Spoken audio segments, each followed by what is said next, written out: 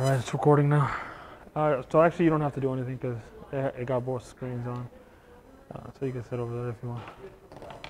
Hi guys, sorry for the wait. I was trying to figure out how to record. We're gonna try one more time, see if it works. Updates. The test was graded. I finished grading yesterday, and I finished writing down the grades today. There's one person who didn't take the test, like just in general, so I don't know if he's still in the class or not. So I don't know if you didn't take the test, I guess come talk to me. I don't know. What was that? Yeah, the average was 76. So everybody did relatively okay. The big problem with the test was problem number 4, where basically everybody did poorly. There was a couple people who got it perfectly correct. I graded problem 1 and problem 3, so I didn't really check what you guys did wrong on 4 or 2. That was Sepulveda. So once you guys get your tests back, or I guess your grades back, I don't know if he is going to want you guys to have the test back. I don't know how that works, but you guys, depending on what problem you guys want to ask questions about, you can either refer to him or to me. So if it's about 1 and 3, I could talk to you. If it's about 2 and 4, he could talk to you more in detail, because we both have our like a little bit different grading criteria. I think his criteria is a little more vague, so you might not be able to decipher exactly how he took off the points. But if you do have questions, please do ask him about those questions. Any questions about the test? No? I think we should be uploading the grades probably Monday, because there's one more person that still has to take the test, so that's why we can't give him back yet. And we don't know if he's going to take the same test or if he's going to do like an oral test or some other way of doing it, because he had like an emergency or something. So that's that for the test. Now, so last week, right, we didn't have a discussion section, so there's a lot to cover today. It's basically all of chapter 4. I'll see how much I can get through. If at some point I feel like we're not getting much accomplished, then I'll stop and we'll continue next time. But I'll try to cover as much as I can in a clear, concise way. So, up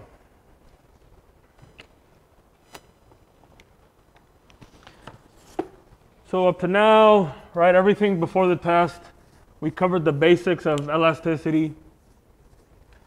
And we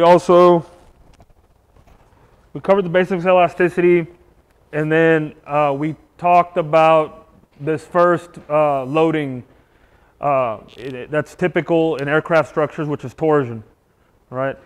Like I mentioned earlier in the class, there are other types of loading that are very important for aircraft structures, and it's namely bending and transverse loads that produce shear forces.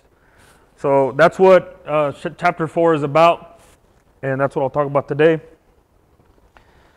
So chapter 4.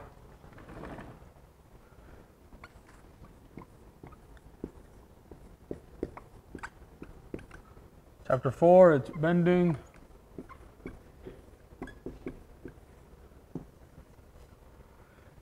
And flexural shear. All right. So the way we're going to talk about this topic here is we're going to start again with the simplest case, which is the two-dimensional analysis. And then once we kind of get a grasp of how that works, then we'll proceed into the three-dimensional, more general cases. So with that being said, in 2D, we're typically dealing in this chapter with beams, right?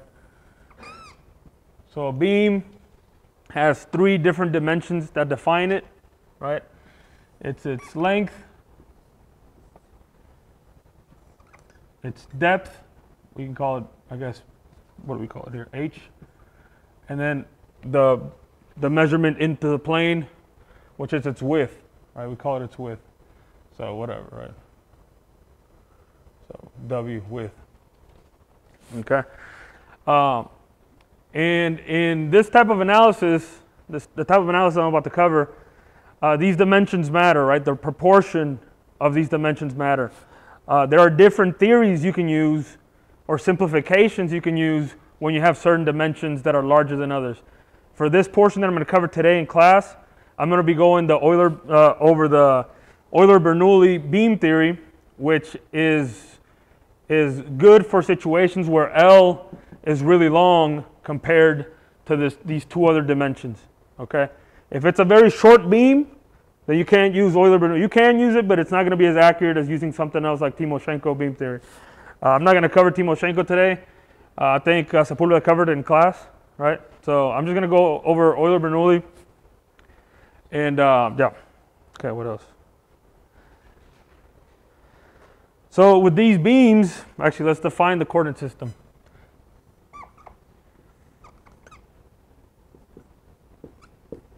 So if you guys remember in the torsion problems that we did previously, this longitudinal axis was actually the z-axis. Now for these bending problems, we're going to kind of switch up the nomenclature, and this longitudinal axis is going to be the x-axis. Nothing really changes, just they define it like this because that's how it's classically defined for these problems. Nothing's really that different. Just x, y, z. And these cross sections that we're going to be dealing with when we're dealing with a 2D problem are symmetric cross sections. So if this is the beam that we're looking at from the side, the cross section would have to be symmetric, right? Something like that. Right, this would be the centroid. This would be y. This would be z. Okay. And these beams can be subjected to all kinds of different loads, right? You can apply something at the end, like a bending moment. You could pull it with an axial load, or you can subject it to a transverse load that's acting on the top surface or the bottom surface or any of the surfaces that go around the beam. And this load can be distributed in whatever fashion, you know, that you want, I guess. Right, so this would be P. That could vary with X, right? You can imagine these beams are going to deflect depending on what load you're applying.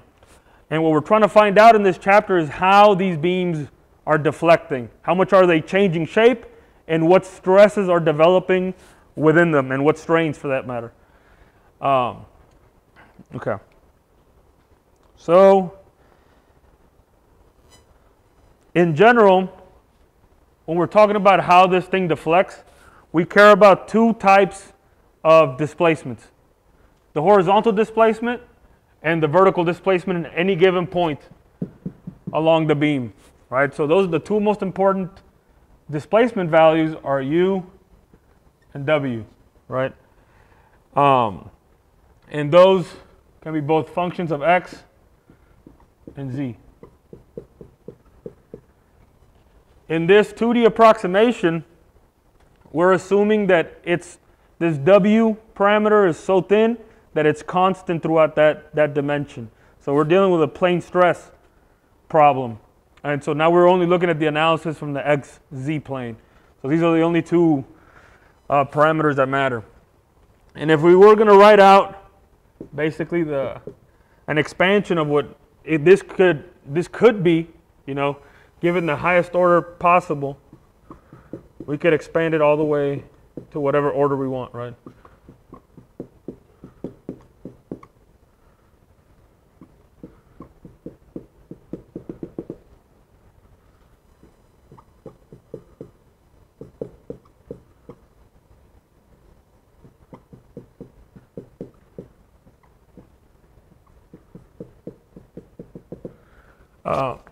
However, in any one of these beam theories, what we're doing is basically truncating this expanded expression down to the first order, because Z we're assuming to be relatively small compared to X. So we truncate this down to the following, right? So we get rid of that, and that. The reason we don't get rid of this term right here is because we still care about how the cross section at each one of these X location changes So that's why we don't get rid of this term right here. So this is why this term is important.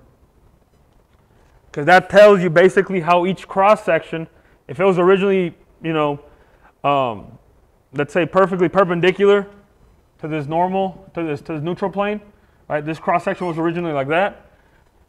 After loading, if you have some value for this, let's say 3 or 5, whatever, this u is going to vary with z, right? So at z equals 0, it's going to be 0, but it's going to have a certain slope now, right? So the cross section is going to change. So that's how much it horizontally changes. And so that's why that term is still important. That's why we keep it after this truncation. Okay? All right.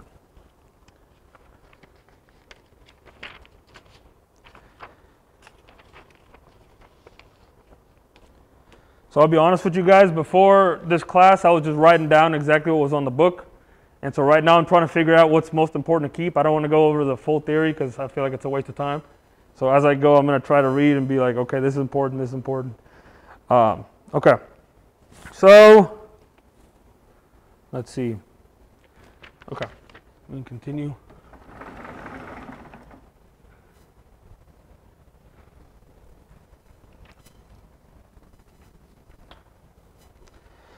All right, so from those displacements, we can figure out the strain, right? Remember, the goal of this whole approach is to figure out what the strains and therefore the stresses are for any given structure. But the way you typically start these analyses is by defining an approximation for what you think the displacements are going to be. And from those displacements, you can get strains. So remember, the strain is simple, right? du dx. And then gamma x z. That's dw dx plus du dz. And so this equals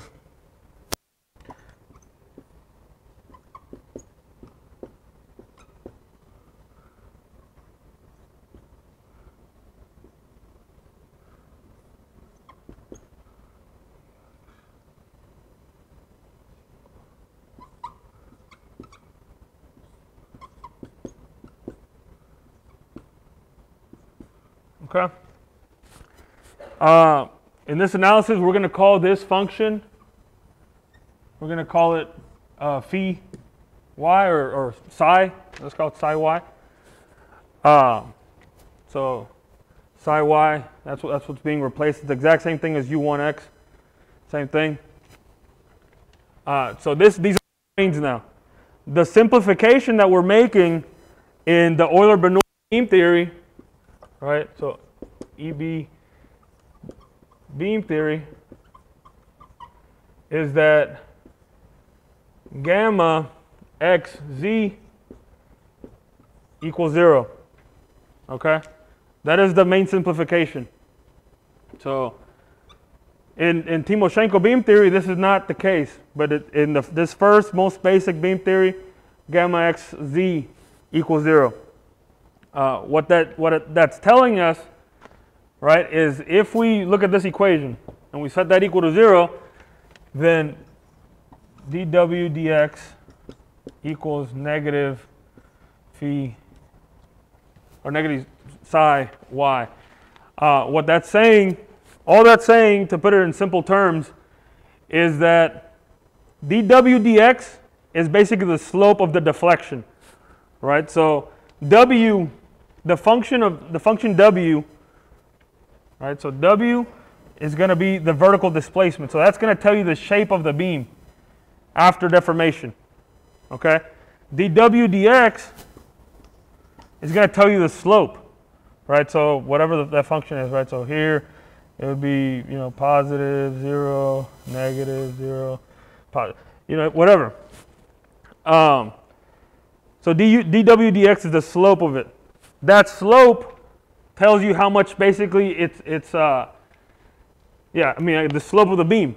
That slope of the beam in Euler-Bernoulli beam theory, that angle of the beam is going to be the same magnitude but the opposite direction of this u1x that we described previously. So all that's saying is that the cross sections remain completely perpendicular to that neutral axis, right? So after the bending, right? So we start with a beam like this, and then it, bends down to this position, right? Originally, let's look at this end face. The cross section at that point is perpendicular to the neutral axis. In Euler-Bernoulli beam theory, this still remains perpendicular. Okay, so this is the angle change of the cross section, and this is the angle change of the beam, of the length of the beam. And if these two are equal, then those have to be equal but opposite. They have to be perpendicular to each other. This is basically the simplification that we're making in Euler-Bernoulli beam theory. However, it works as simplification, makes things a lot simpler, but it's really not the case. It only really works when you have very long, slender beams, and also it works as an exact solution. It lets you arrive at an exact solution when you're only considering bending. If you have any shear forces acting on this thing, this doesn't give you an exact solution. Just to kind of illustrate what I'm talking about here, let me see if I have some.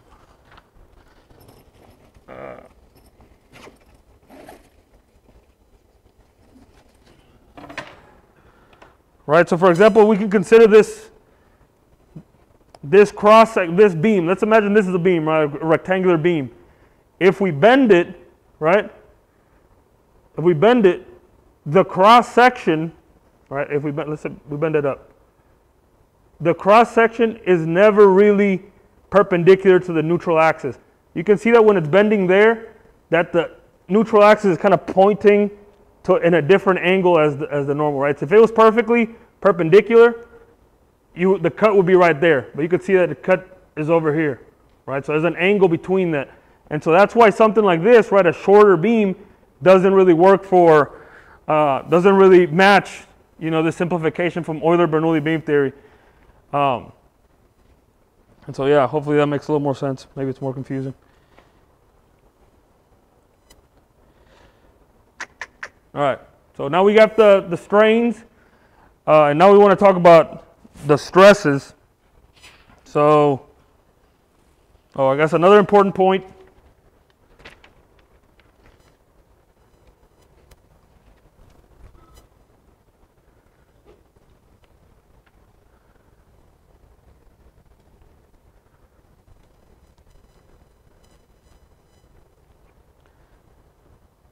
is the resultant forces from the stresses that are developed inside the structure.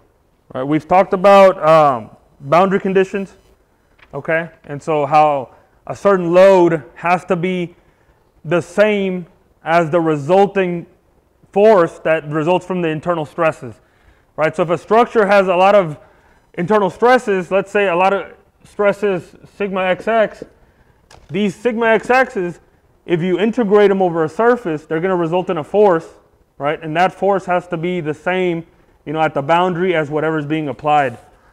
And so there's two types of forces in these types of problems. There's let's say an axial force. Let's say we have a beam, right? And we have mx, and then we could have a bending moment, right? My. Okay. Nx is going to be the integral, double integral of sigma xx dA, and my is going to be double integral z sigma xx dA. Right. This hopefully makes sense. Right, if you have a certain distribution, let's say this is the neutral axis, you have a distribution of sigma xx like this. This is the case of pure bending, right, where it's like linear with z. In this case, if it's pure bending, you could integrate that and find out that nx equals 0. So there is no axial load. However, if you integrate this up and down with z, you'll be given a certain moment, right, my. So just kind of illustrating that. An important thing, these subscripts are the axis upon which it's being acted, right? So it's important to remember that because when we do bidirectional bending, there's a lot of subscripts and it gets kind of confusing. So my is the moment about the y-axis, right? So remember the y-axis here goes in plane, into the page, I guess. And then if we had an mz, it would be rotating about this axis, right? But we don't really care about this in this case. But remember, these subscripts are the axis it's acting about. So we talked about that.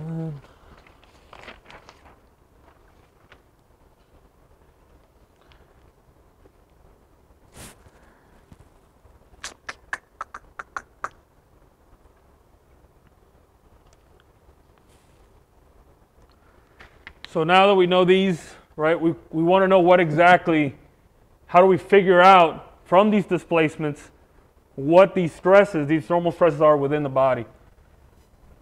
And so those, we're going to use Hooke's law, right, which as we know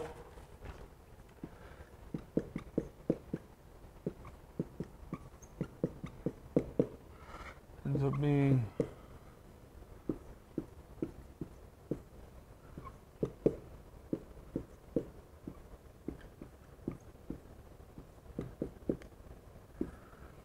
so those are the stresses. Let me see. And what we're trying to do here is find a way to relate the applied moments or normal forces to these stresses. Okay? And so I'm going to just write these out again. Sorry about that. Get a little confusing.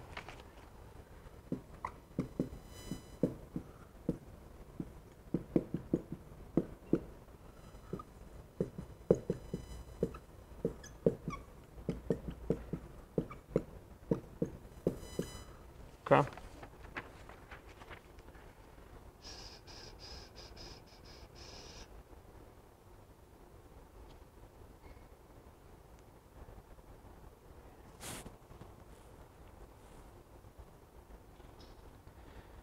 Okay.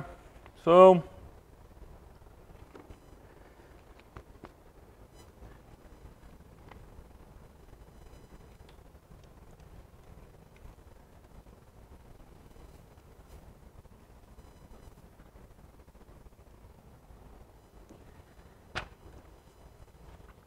we basically plug in sigma xx here, and we're actually going to do the integrals. I'm going to save you all that step because it's a little bit too much writing. But we end up with the equation nx equals EA du0 dx, and my equals negative EI EIY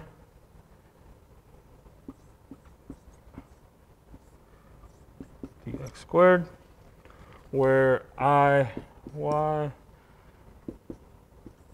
equals integral dA, and this is the moment of inertia about the y-axis. Okay. So we have those two equations. Let me see what else is important here.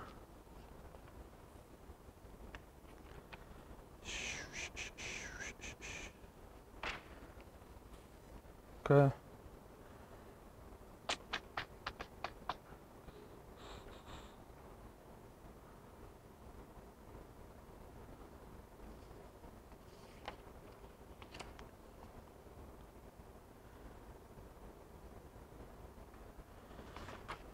Okay.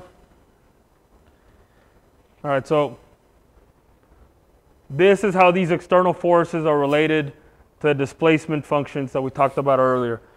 Another important thing to discuss here is one of these issues with the Euler-Bernoulli beam theory. And the issue is that we basically said that these cross sections of these bars remain perpendicular to the neutral axis. Okay, so like I said, the simplification was that gamma xz equals 0. If we say that that's 0, then we're also saying that tau xz also equals to 0. However, that's clearly not the case for these problems. Okay, so this is an issue that we have to solve because if this is 0, then we can't get tau xz from this. So we have to find a different way of getting tau xz from some of our other parameters. Okay. Typically, we would get tau xz from finding out what, we have these displacements. Then we can get this, and then we can get this. But like I said, this is 0, so this is going to be 0. So we have to find a different relation that can give us this value. So what we find instead of tau xz in these problems is we find Vz, which is the resultant shear force at any one of these cross sections.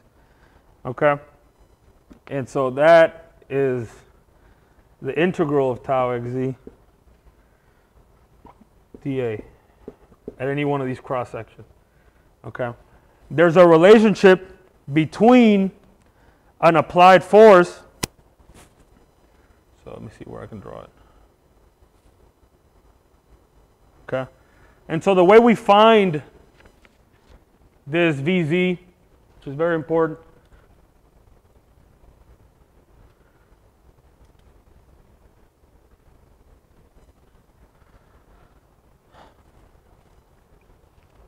where we find Vz, right? We can't find tau xz, so we need to find Vz, is we find it using equilibrium. So let's assume we have a beam and it's loaded like I showed earlier, right? Some loading condition, let's say it's pointing up. We look at this small piece there, and let's say it's also subjected to some bending moment. We look at a small piece of that beam.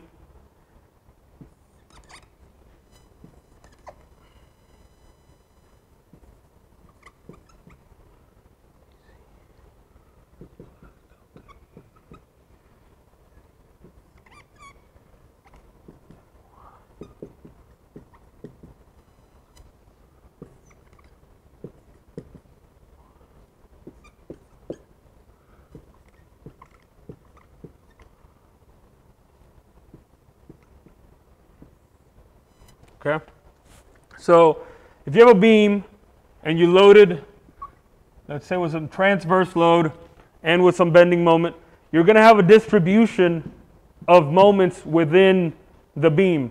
You guys might remember from your previous classes, you do these bending and shear diagrams where this is V, this is M, there's a distribution, some distribution of that. So at any given point, you're going to have some M and some V. And what we're trying to find is this V that I've been talking about. So we have, at this small piece that we cut out from the beam, we have some my, and then later further down the beam, we're going to have that my plus some delta my, assuming that it's changing. Same thing with Vz. On one side, right, at that one place we made a cut, we have some resulting Vz from this applied P, and from this moment, of course, it's all intertwined. And at some point further down the beam, we have that same Vz plus some delta Vz, assuming that it's changing. And so with this, we can find a relationship between Vz, the applied P, and my. And so that's how we typically find these transverse shear forces. And so that relationship ends up being, well, first there's a relationship between Vz and P. So we end up finding that dVz dx equals negative Pz. So that's equation 1 right there. And dmy dx equals vz. Yeah. So we have these two equations that tell us how the moments, right? So we know how to find the moments because we know the basically the shape. This is given by the shape of the beam, okay? This second derivative of w with respect to x. We can find the moments, and so from those moments, we can also find vz, and we can also find, we can find v from p, and they're all interrelated. So, okay, what else? What else is important here?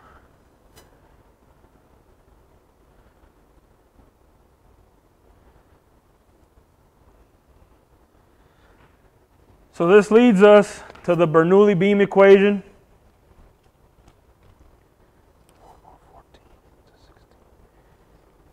Basically, by combining those two equations and going back here, right? So that equation, and this equation, then we're left with the following equation, which is E IY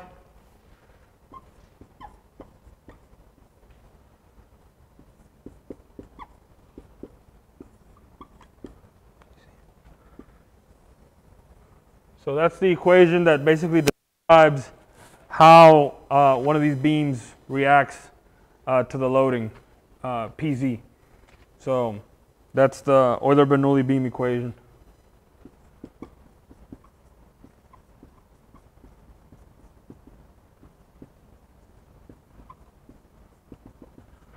Okay.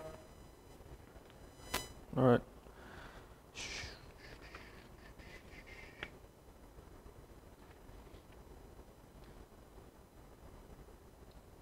All right. And so you could actually solve that explicitly, if you're given PZ and you might be given some boundary conditions with regards to M. So when you're given a M boundary condition, you're being explicitly told what the second derivative of W is. And you might be given some specific boundary conditions with respect to W, and with all those boundary conditions you can solve. The ultimate goal in these 2D beam problems is to solve for an expression of Wx, right? And so you'd basically integrate this 4 times, you would get 4 constants, and you would solve for those constants given the whatever boundary conditions that you're given. And so that's typically the goal. I covered this just for the hope of trying to explain it. Hopefully it made a little bit of sense. You're not going to have to do a lot of problems when you do this integration, so don't worry too much about it. It's just kind of to get you thinking about the theory of what bending is and what it results in. And so, yeah, and I guess I'll write the other more important equations too.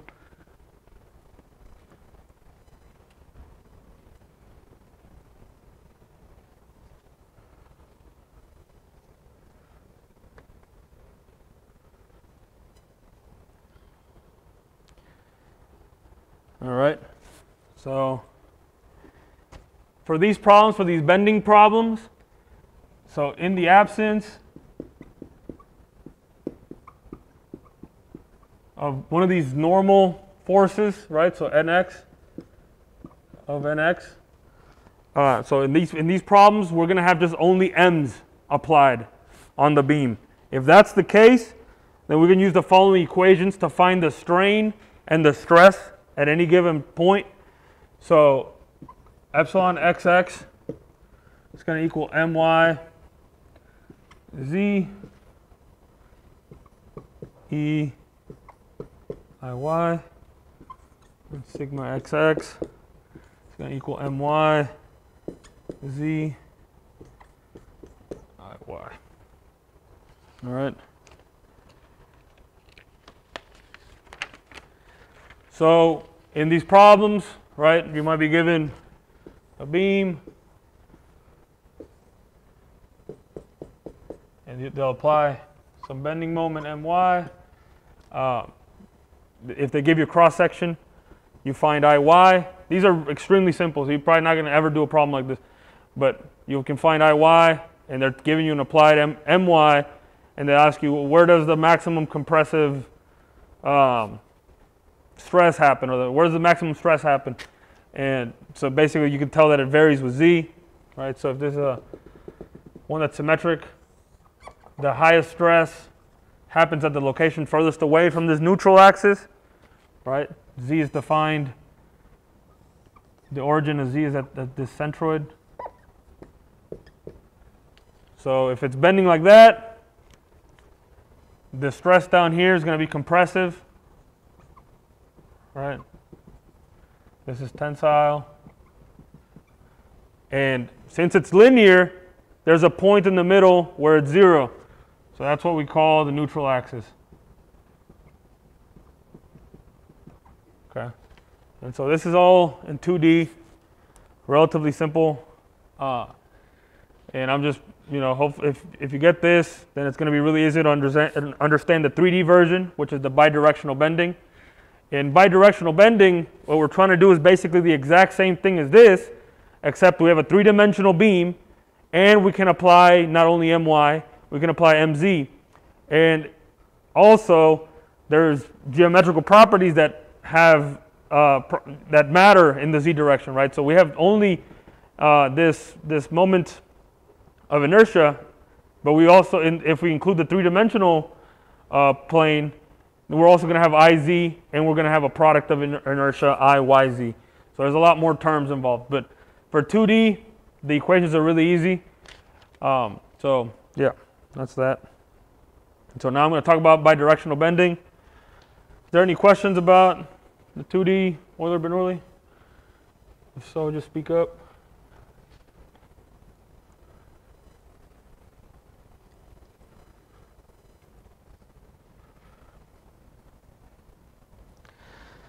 All right, so this is chapter 4.2, bidirectional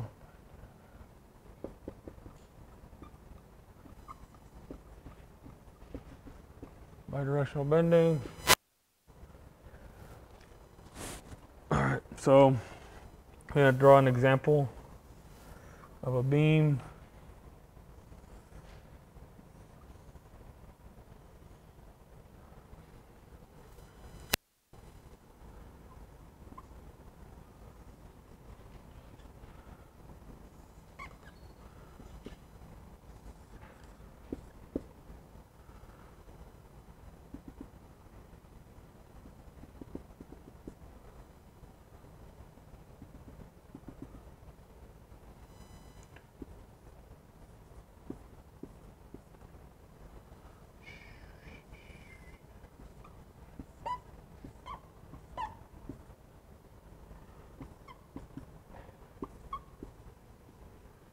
PZ.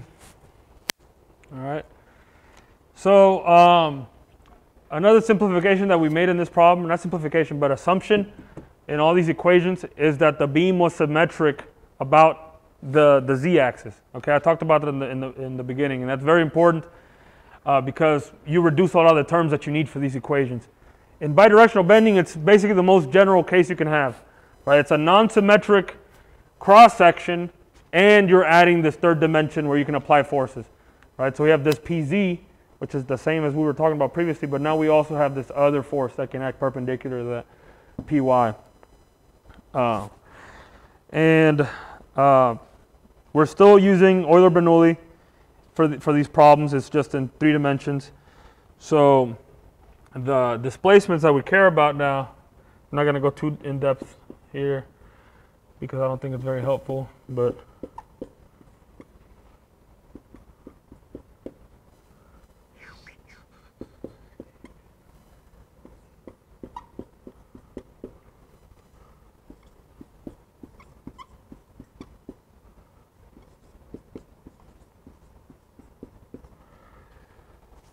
all right, so it's the exact same thing.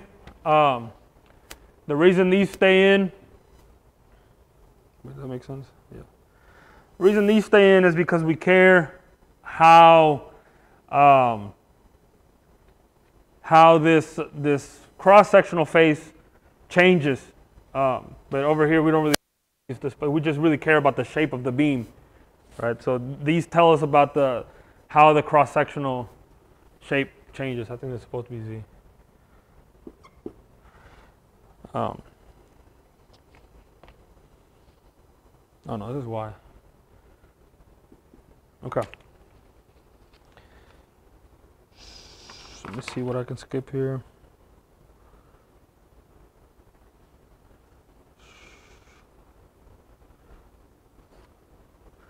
An important thing about the moments, yeah, I'm going to skip basically the whole theory part. I don't think it's helpful at all. I'm just going to do some of the important points. The convention for these problems, right? This is the y-axis, the z-axis. My is still the same as in the previous situation, right? So it's positive. You follow right-hand rule, right? So you go to pointing the y, you thumb in the y, your fingers point down. That's the positive my. But it's the opposite for mz, right? For mz to be positive, thumb points down. Okay, so this is positive mz. It's just the way the coordinates are defined in those equations that I was showing previously, the angles. So that's important. Let me see.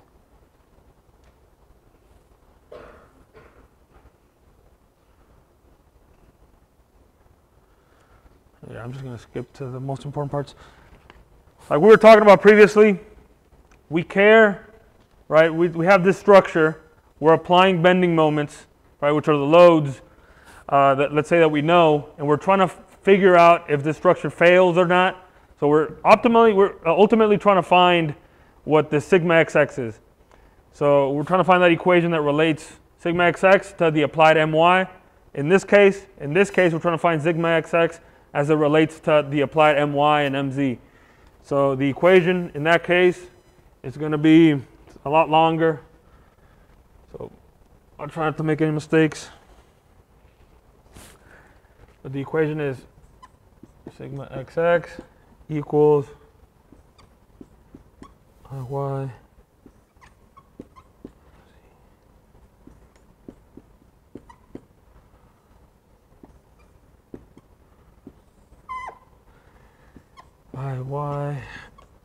iy iz minus the product iy z.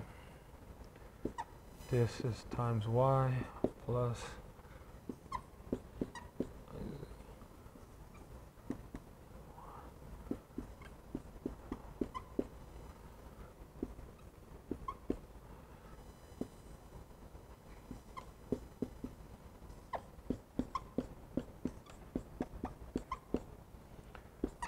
mz. Okay, so this is the most general equation you can possibly have for these problems. As you can see, it has a lot of terms. Typically, in these problems, you're going to be given the shape of the beam. And if you know the shape of the beam or the cross-section that you're looking at, then you know IY, you know IZ, you know IYZ. Okay? I'll write down how those are defined in a bit, but everybody's writing this down, so I'll give it a second. And as you can see, sigma xx varies with both y and z linearly. Okay, so it's like a plane, and there's a point in that plane where sigma, not the point, but a whole plane where sigma xx equals to 0. And in the same way that in this case there was a location, a z location, where sigma xx equal to 0. In these three-dimensional problems, there's a whole plane where sigma xx equals to 0. And oftentimes we're trying to find that. And before I get into that, I'll just write out the definition of IY, IZ. So IY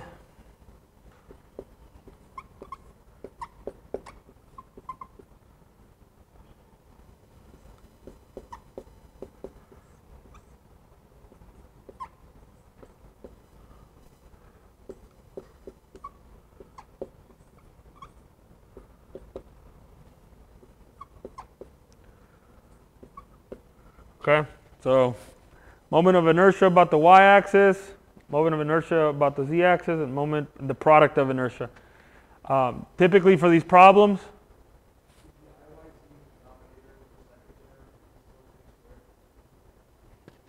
Is this one supposed to be squared? Oh, right here? Yeah. Yeah, sorry about that. Good catch, good catch. Okay, yeah. So these are the moments of inertia, and you can find that just given the geometry. So that's relatively easy. That's typically one of the first things you do in these problems.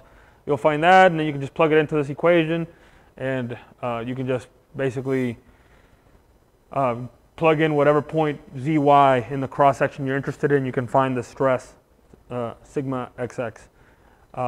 Like I was mentioning earlier, one of the things that they typically ask you for these problems is where is the neutral plane? So like I said, the neutral plane is the plane on where sigma xx is equal to 0. So all we do to find that is we set this equal to 0, okay? And we'll find some ratio between z and y, right? This is just going to be a number, and that's just going to be a number. And with that ratio, we can find a certain angle. Okay, so the equation to find this neutral plane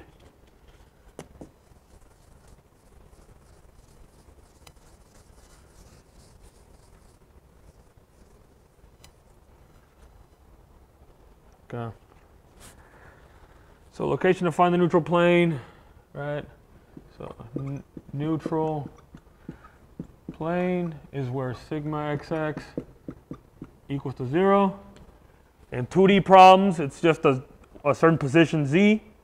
In 3D problems, it's a whole plane, so it's going to be defined by a certain angle. And so the equation is tangent of alpha. Alpha is the angle. It's going to equal negative z over y, which equals iy mz minus iyz. It's the same equation as over there. My over iz iyz mz. So basically, if you want to find alpha, take the arctan of that fraction that you see over there. And another important thing, another convention that is made for these problems, if you have some cross section, centroid. This is we call this what, y, z. Alpha is defined as positive, going clockwise. Okay, so if you get a positive number, let's say positive 30 degrees, you go 30 degrees down from the y-axis. Okay, this is positive pointing down. And so that 30 degrees tells you that the orientation of the plane. So you could just draw it and extend it all the way to the other end. Okay, that is the neutral plane for this cross section. Another reason why the neutral plane is very important is because the highest, same as in the 2D problem, the highest stress, both compressive and tensile, happen in the location that's furthest away from that neutral plane. So in this kind of abstract little cross-section I drew here, the furthest position from the neutral plane, perpendicularly, right, it'd be here, and the opposite would be here, right? If we were doing some sort of bending, let's say in this direction, right, positive my, let's say, then this would be compressive, and this would be tensile. Okay? And another important property of the neutral plane is that's the boundary at which the stresses in the cross section change from tensile to compressive, and vice versa. Right? So anywhere down here is going to be compressive, anywhere up here is going to be tensile. So, and it's just because these equations are linear. And this is all stemming from the assumptions that we made at the very beginning, where we only left the linear terms of z, right? So we only have e times this and z times that. That's why this is ending up the way it is. But it's a reasonably good assumption. Okay.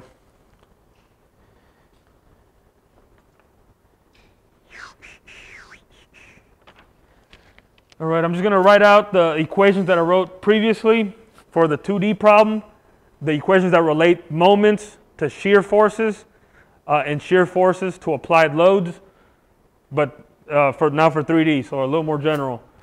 So I'll just write them over here.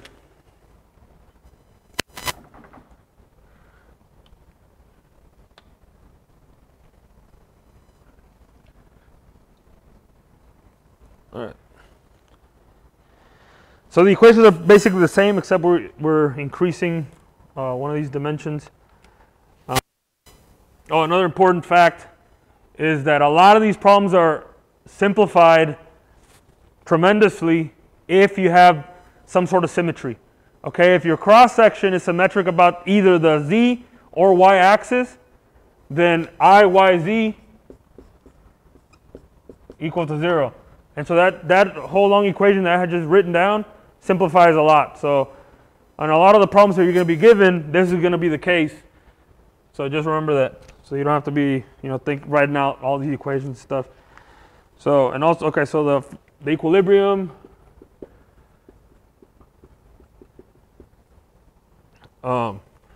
equations.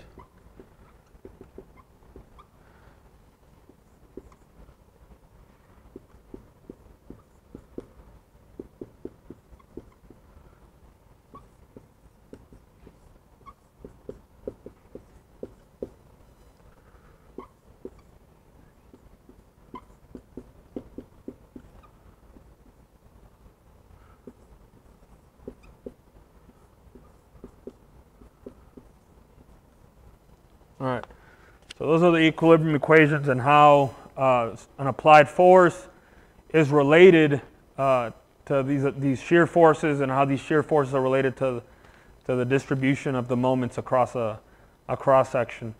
These equations basically tell you how to do these shear moment diagrams. We're not really going to have to do that until the next chapter, but it's really easy to do. I'll go over basically the step-by-step guide as to how to do the shear moment diagrams. Right now, since we're only dealing with bending, we don't have to do that. And then also I'm going to write out the Euler-Bernoulli equation for these 3D problems. And then I'm going to do some examples, and that's going to be it for today.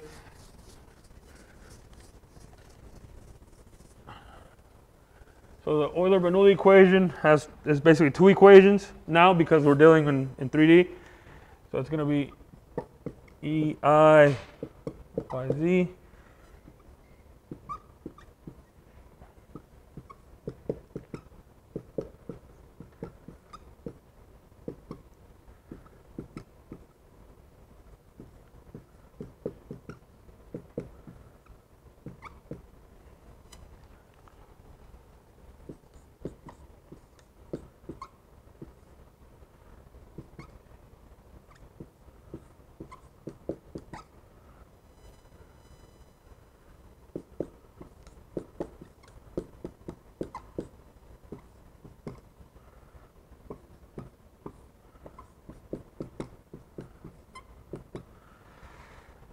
All right, yeah, those are the two equations to find the shape of these beams given a certain applied P.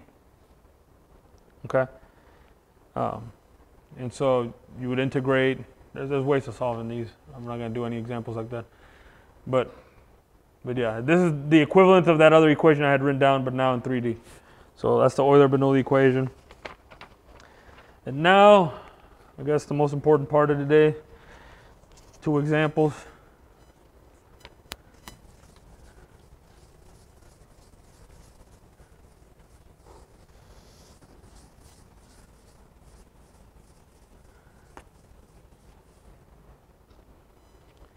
All right, so this is example 4.1.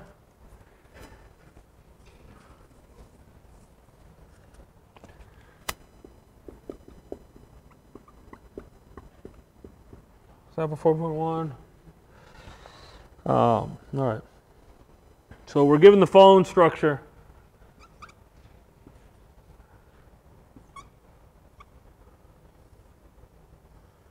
So it's a stringer web section, as we have seen before. remember previously we were doing these torsional problems where we really only cared about these web portions, because in these spar web structures, these webs are the ones that take the torsion. However, now we're not talking about torsion. We're talking about bending. And bending produces normal stresses. And these normal stresses are going to be taken by these spars here. Right? So these are the important part for this analysis. We don't really care about the webs anymore. They're basically meaningless. As we progress in the class and we're doing combined load problems where there's a little bit of torsion, a little bit of bending, normal stresses, then everything comes into play. But right now we're only looking at the bending. So we only care about these concentrated areas here. So we're going to call this A1. This is A2, A3, A4. This side is 0.4 meters, 0.5 meters, 0.3 meters. What else?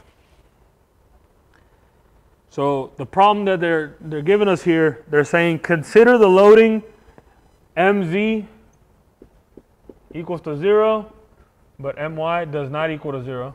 Right? So there is some applied bending moment about the y-axis. Find the neutral axis. So find the neutral axis, right? Or neutral plane. You can call it whatever you want. So find the neutral plane.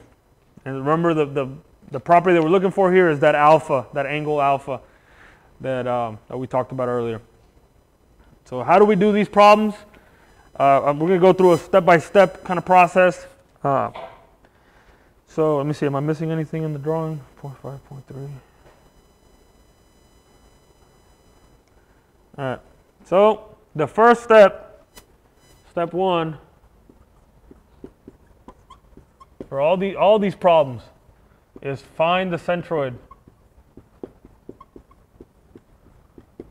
Before you do anything else, you got to find the centroid. Okay? And so there are equations to do that. And all you really need to find the centroid is the geometry that you're given.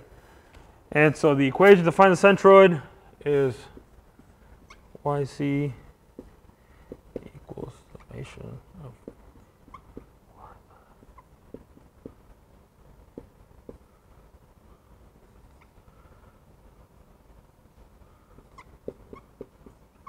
what the heck am I writing?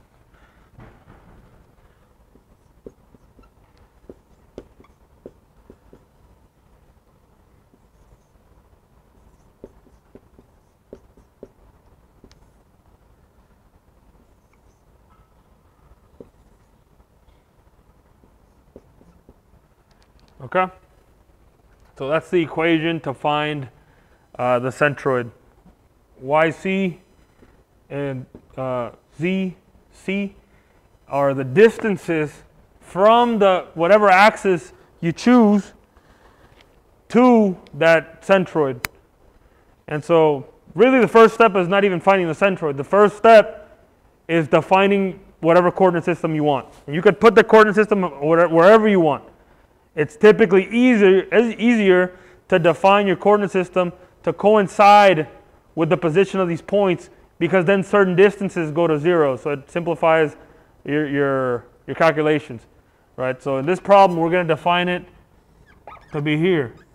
This is our original coordinate system, right? So this is y, z. That's not going to be our final coordinate system. This is just the initial one. With this initial coordinate system, we're going to find these two values, y bar, z bar. Those, like I said earlier, are distances away from this origin at which the real centroid is. And once we find the centroid, then that's going to be the origin of our problem. Then we can solve for the other geometric properties. But right now we're going to, okay, we got that. Now we're going to plug in everything here. And so we actually plug in the things. It's going to be 0 times A1 plus 0 times A2 plus 0.5 times A3. Oh, let me see, I forgot some here. Yeah, A1, A2, and A3. A1 equals 6 times 10 to the negative 4 meters squared 5 times 10 to the negative 4 meters squared. A3 equals A4 equals 4 times 10 to the negative 4 meters squared. Okay? So in these problems, they won't even tell you anything about the shape of these spars. It's just like little dots, but they'll give you an area. It's because they're concentrated areas in reality. You could go in there and draw whatever real shape it is, but we don't really care about that. We really just care about the area and the distance away from the centroid. So that's why they don't go into too much detail as to what the cross section of these looks like. They just give you a certain value for A. And then 0.5 times A4. And then you divide that by the summation of all the areas, A1 plus A2 plus A3 plus A4, right? And you end up getting 0.21 meters. And you do the same thing down here. You get 0.4 times A1 plus 0 times A2 plus 0 times A3 plus 0.3 times A4. All that divided by the summation, A1, A2, A3, A4. And that ends up equaling 0.19 meters. So let's look at this. Let's just look at this top one. All right, this top is the product of whichever one of these concentrated areas you're looking at, the distance y bar, and the area of that concentrated area. So if we're looking at A1, we'll define this one as A1. The y position from this original coordinate system is 0. So 0 times A1. And then A2 is still right there at the origin, so 0. Right, so 0 times A2. And then 0.5, right, this distance is 0.5 times A3. And then 0.5 because it's also along the same distance. So, and then you divide it by the entire summation of the areas of all of them. You do the same thing down there, except now you're dealing with the z distance. And now you have these two values. With these two values, you take those two values from this original coordinate system, and you find that distance. So it's what, 0.21 in the y direction and 0.19. So 0.21 is about maybe halfway, a little bit less, and then 0.19 is about halfway. So if you go here, that's the location of your centroid. Okay? And now from that centroid, you can go to step 2.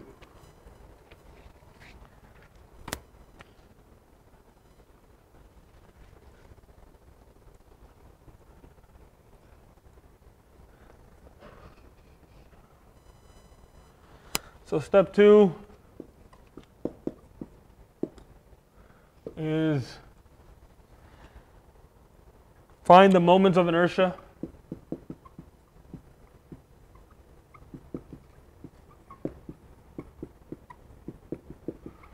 So finding the moments of inertia. And so each one of them, right, this is 3D bending, so we need these 3 different moments of inertia. We need IY, IZ, and IYZ. So we'll go one by one. So IY, moment of inertia about the y-axis, is the summation AI ZI squared. And so we can actually plug in. I'll explain this equation right now, actually. Might as well. This equation might not look like your typical moment of inertia equation. So this cross section that we're looking here is not a solid section. Right? That's why we're not doing these integrals. In a solid section, right, let's say this Z section. Okay? Centroid is there. We're going to do a problem just like this in a bit, but I might as well explain it now. You can divide it into 3 different shapes, 3 different rectangles. Okay? And the total moment of inertia of that shape is going to be the summation of those 3 moments of inertia. Okay? And the way you find the moments of inertia for each one of these shapes is you use the parallel axis theorem. You guys probably have done it before. And the parallel axis theorem tells you that IY, let's say for this one, right, is going to be the IY of the shape itself right? What I don't know, b times t to the third power divided by 12, I think, for a rectangle, right? So let's say this is b, this is t, bt cubed over 12 plus ad squared, okay? AD squared is the area of that shape, and d is the distance from the centroid, okay? For these problems that we're doing here, we're disregarding this whole portion, okay? We're only looking at this.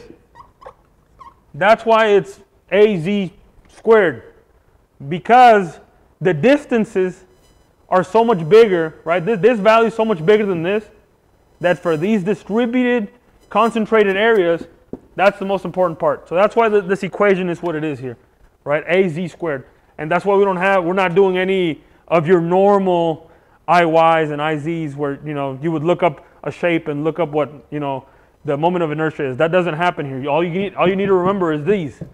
So I equals the summation of those distances squared times the area. So hopefully that made sense.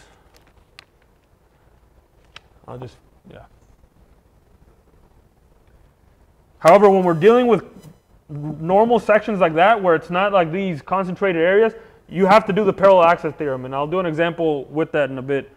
But just remember that it's a little bit different for these problems. Okay? So if we expand that out, it ends up being A1 times 0.4 minus 0.19 squared plus A2, parentheses A2 plus A3, 0.19 times 0.19 squared plus A4, 0.3 minus 0.19 squared. Okay? Simple enough, I think. We go one by one, right? A1 times the z position squared of A1 relative to the centroid now. That's the most important part. So now you're defining your y-z axis from here. You can forget about this origin. So now it's here. So it's 0.4, right, this distance, minus the z position of this, which I forgot what we calculated it to be, 0.19. So 0.4 minus 0.19 is this vertical distance from C, the centroid, to A1. And then you just do that for every single one of these. Simple enough, right? And then, and that equals 0.63 times 10 to the negative 4 meters to the fourth power. Okay. Yeah. Then we have the other two moments of inertia. IZ equals the summation of AI yi squared. And I don't want to write it all out, but I will. A1 plus A2, 0.21 squared. A3 plus A4, 0.29 squared. Oh, that's it. And that equals 1.16 times 10 negative 4 meters to the fourth. Again, simple, right? Y position relative to the centroid squared, 0.21 for those, right? So it's the same 0.21 as before, okay? And then same thing for the other two areas. Simple enough. And the final one is IYZ, also known as the product of inertia. And that is the summation of AI and multiplied by yi and zi. So that they're both of the positions, right? So you're not squaring either one of them. It's both of the positions. So I won't write it all out. I'll just write out the solution. Negative 0.15 times 10 to the negative 4 meters to the 4. Okay, so that's step 2. Simple enough.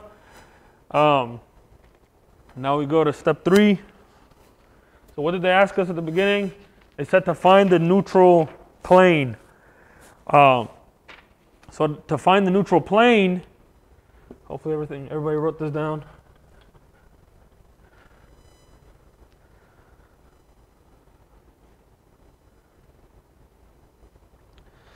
So to find that neutral plane, I gave you guys the equation for alpha. It's this big long equation.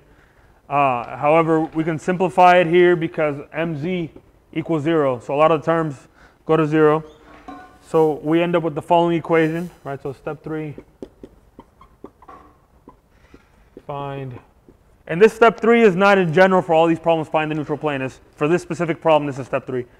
This step 3 for these problems could be either this, or find sigma xx at a certain position, or it could be various different step 3s. But for this problem, is find the neutral plane, right? And so we have the equation, tangent alpha equals negative IYZ my IZ my.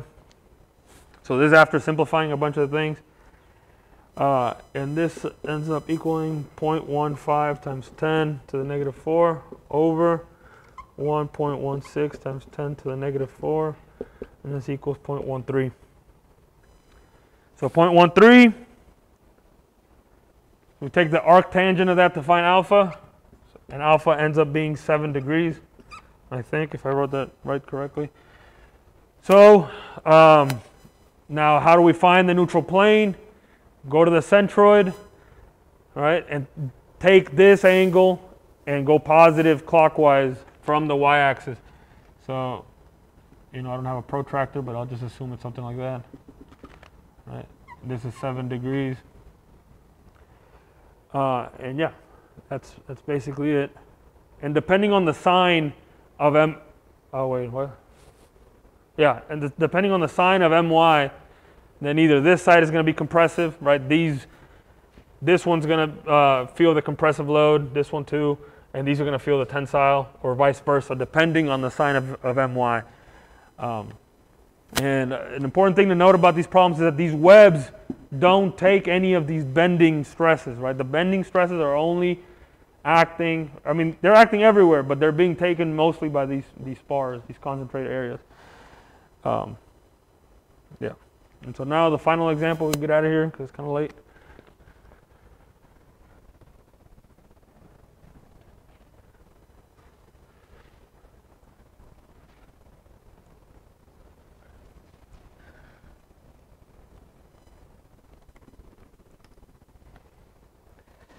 All right.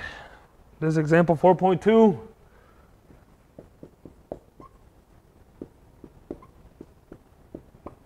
Example 4.2. And it's that shape I was talking about earlier. It's a Z section. Okay. And the dimensions are the following. From here to the midpoint is B. Thickness is T.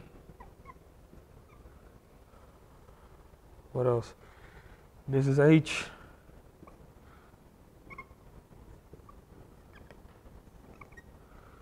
Okay.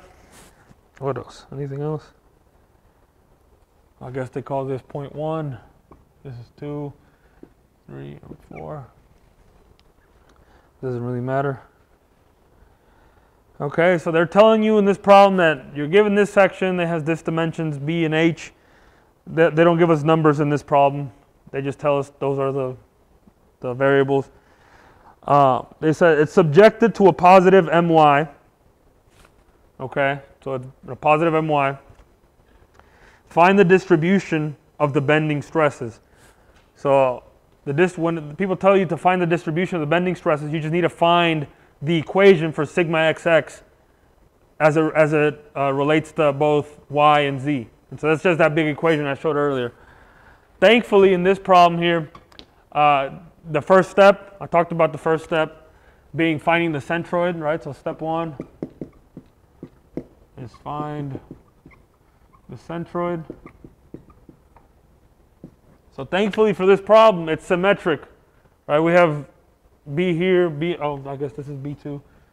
So this is B. So it's symmetric. So the centroid is going to be right in the geometric center. Right.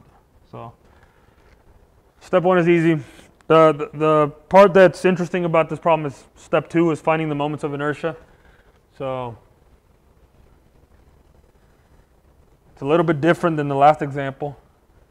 So step 2, find the I's.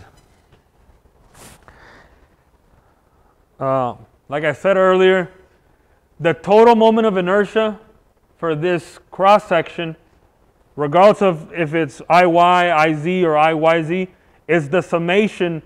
You can split it up into 3 different, because there's no way you can calculate this just, by looking at the shape. It could be any abstract shape.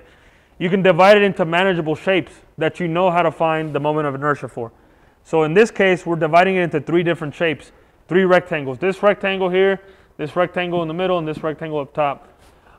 There's a flange, these 2 flanges, and this web here. So let's say we're trying to find the moment of inertia for just this flange here. We're going to start with IY.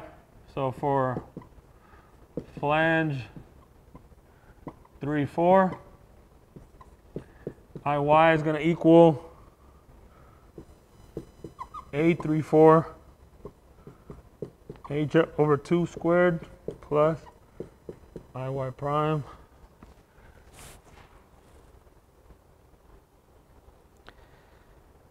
All right, so the way you do this is we're looking at this shape up here, okay? We're going to find the centroid of that shape. Since these are manageable shapes, it's easy to find the centroid, right? For a rectangle, it's right at the center of the rectangle. So this is the new centroid for that shape. IY, like I said, you're using the parallel axis theorem.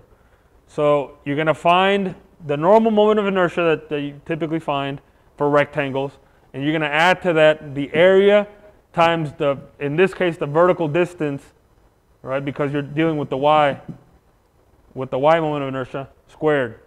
So for rectangles, IY prime here is going to be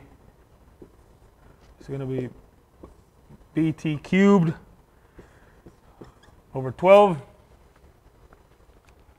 And this right here is just base times thickness, right?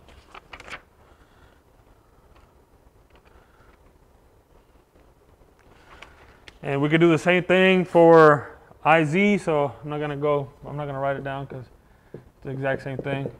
And then IYZ is going to be A34 times both of those distances, right? H over 2, B over 2, plus the product of inertia at that other centroid, right? So prime. However, that product of inertia, remember what I told you guys earlier in class, if it's a symmetric cross section, that's 0. So this is going to be 0. All right? So it's just going to be that. I guess I probably shouldn't erase it, but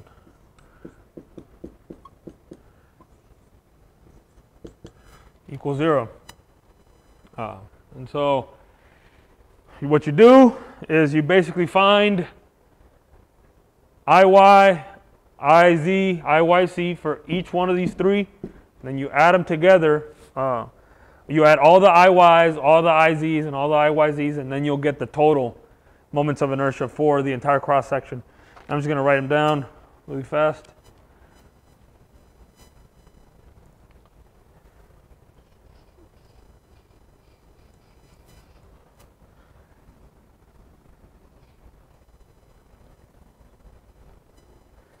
All right.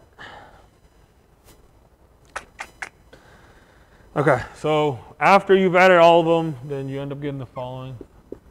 IY equals 2 BT H over 2 squared. I'm going to explain what these terms are in a bit. 2 BT cubed over 12 plus T H cubed over 12. All right, and then IZ equals 2 BT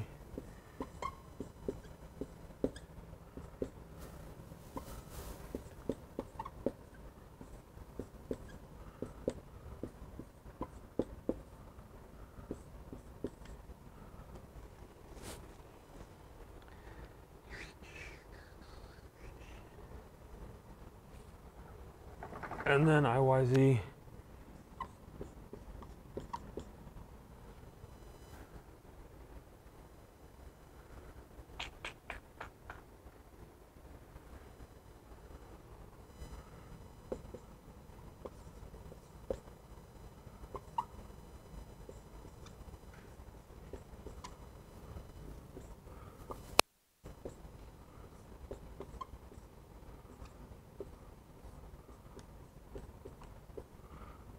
This ends up equaling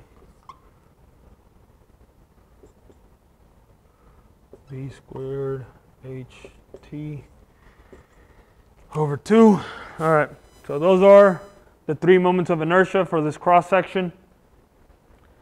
You can just by inspection kind of tell what each one of the terms are. Here, these are the distances, right? So this is the d squared portion of the parallel axis. Right, so for the 2 flanges, the top and bottom one, right? So that's why it's times 2. 2 times that area times that distance. 2 times that area times that distance. And then you have your normal moments of inertia, right? You have the 2 normal moments of inertia, and then you have this other moment of inertia. The reason there's not a third AD squared is because for that middle portion, the distance is 0. So there's not another one of these terms, okay? So that's where you have middle portion moment of inertia. And down here, similarly, so that's good. So what was the goal of this problem? I forget. Okay, so we're trying to find the distribution of the bending stresses, I guess. Yeah. So for this problem, we're going to find also the orientation of the neutral axis. Almost done, almost done. So step 3, find neutral plane. So the equation is going to be the same as in the last one. Negative IYZ over IZ. It's simplified to that because MZ equals to 0. And this is going to equal negative 3H over 4B. And in this problem, and then that means alpha equals arctan of 3H over 4B. And so since we're not giving any values for H and B, we couldn't really solve for that. But in this problem, they tell us that assume H equals 2B. So if that's the case, then we can solve for alpha. Alpha ends up being negative 56.3 degrees. So we can go back to this drawing. All right, we have our coordinate system, Y, Z. And we take 56 degrees, but it's negative. So we're going to go, remember, counterclockwise is negative. It's counterintuitive, but so it'll be something like that. So this is the neutral plane. And then I guess, yeah. And then they basically in this problem, they just investigate the stresses at various locations, 1, 2, 3, and 4.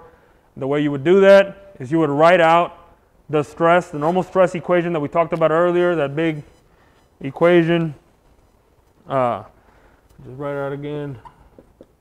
Sigma xx equals minus I.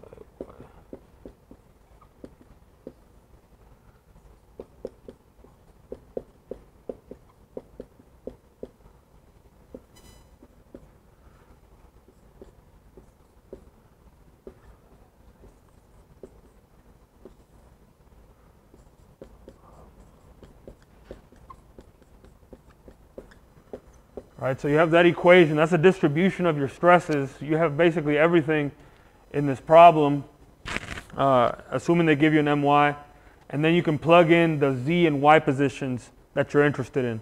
Right, so you would typically want to look for the positions that are furthest away from the neutral plane. So in this drawing, even though this neutral plane is not exactly drawn exactly as it should be, we can see that position 3 is probably pretty far from the neutral plane, and position 2 is also really far from the neutral plane.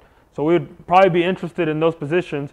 So we would plug in, z equals h over 2, y equals 0, and the opposite as well. Maybe we're interested in 1 and 4, so we would plug in those values for y and z in this equation, find what the stresses are, and then we can compare that to the strength of the material. Is there anything else? So there's more in this chapter. I didn't finish it, of course. One thing we talked about is if we have these structures. I'm just gonna briefly talk about it. So hopefully this all makes sense, right? This neutral plane stuff, and it's pretty easy, I think. One thing that we didn't talk about, I'll talk about next time, is if we have these beams, right? They're loaded, right? In some form, right? You'll have, developing moments and developing shear forces at each cross section, at each location, right? So you're going to have some mx and some vx, right? These vx's are the shear forces that are acting in. You've done these shear moment diagrams, right? You've done it. We've talked about it, right? V and m. These v's are related to tau xz. We talked about at the very beginning how, based on the assumption from the Euler-Bernoulli theory, we shouldn't have any of these because gamma xz is 0, but in reality we do. Next time I'm going to cover how to get these tau xz's from Vx, and it all depends on basically the geometry of the cross section. And so I'm not going to cover it right now because I'm pretty much exhausted, but yeah, that's it. Thank you guys. Question? Yeah.